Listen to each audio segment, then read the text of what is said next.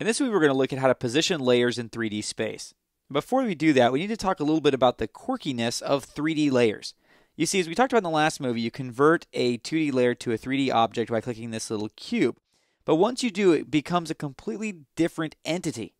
A 3D layer has different rules than a 2D layer does. For example, if I select the rock logo layer, hit P for position, and I play with the Z position, and I take this back and back and back, I'm not scaling this down, remember, I'm just making this go farther and farther away from the view. No matter how far I take it back, it can't go behind the stars or this background diamond layer because that's the way the layer positions are set up. However, if I take this back down to 0, resetting everything, if I make these other layers 3D as well, then as I move this farther away, then I can go behind or in front of other objects, even though they are behind it or beneath it in the layer stack. So 3D layers are allowed to defy the layer order. Now here's another quirky rule. 2D layers cannot participate in this process. So 3D layers that are on top can never go behind 2D layers. So if you want objects like the background here, for example, to be constant while you're rotating the logo in 3D space, then just make sure the background layers are 2D. So the way that this works, it's almost like 2D layers are a wall that prevent 3D layers from interacting and overlapping one another. So let's say, for example, I take this logo in Z space behind the diamond again.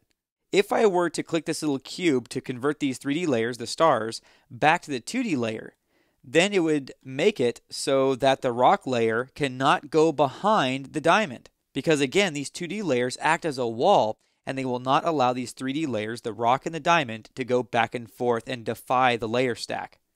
Now let's talk about positioning layers. Most of the magic in that department takes place in these two drop downs at the bottom of the composition panel. This one on the left tells you which view you're looking at. And when you're just playing with 2D layers, there really isn't a point to use this. But when you're dealing with 3D, we can change the view to the left view or to the top view. Now, I'm going to go ahead and make all these layers 3D again. And if I have the rock logo selected, I'll zoom out a little bit. You can see that I have this little control. And I know you can't really see anything right here, but what this is basically a representation, again, of a top-down view of our layers. So this little stack here in the center represents all of the layers. You see, when you first convert layers from 2D to 3D, they all start out by default at the same Z space, or in other words, the same Z position. So when you have a top-down view, it appears like they're just flat. The rock logo is this one right here. So even though we're moving it down, this is in the top view, so we're actually moving it closer to the viewer or farther away. So the top view is what I like to use, especially at first, when I'm positioning layers in 3D space. Now, if it helps, you could also go down to this drop-down right here and change the view from 1 view to 4 views.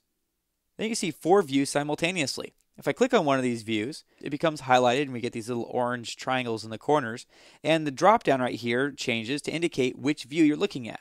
So this view is from the right, in other words, from the right side of the composition. We have the front, we have the top view, and we also have another top view. We don't need 2 top views, so with this one selected, I'm going to change this to active camera.